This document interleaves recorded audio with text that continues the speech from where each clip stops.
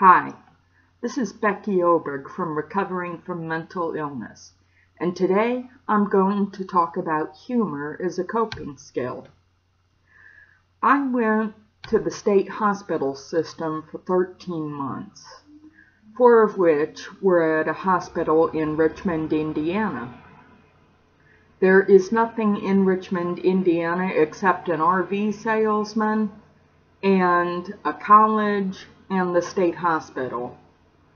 I'm from Indianapolis. This was not a good change.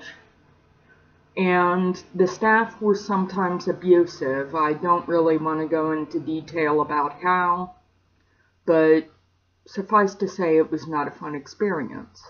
So how did I get through it? Well, I looked for the humor in situations. And that's the secret to getting through a lot of situations. You've got to look for the humor. You've got to have a sense of humor or you're just not going to make it.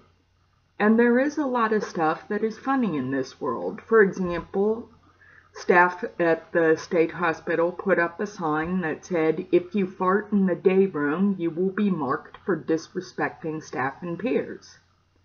Now, their control freak nature aside, it is kind of funny.